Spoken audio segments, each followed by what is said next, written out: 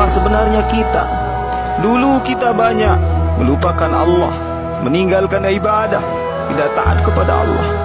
Asbab usaha, asbab gerak, asbab kerja dan doa beliau, tangisan beliau, kita bisa mengenal Allah Subhanahu wa ta'ala. Jangan lupakan itu, kita dulu siapa.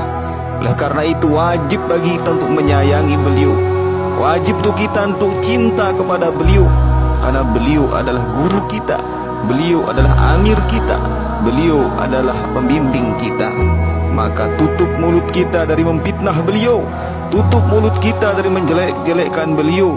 Jangan dengki kepada beliau, hilangkan sifat suuzon dalam hati kita kepada beliau.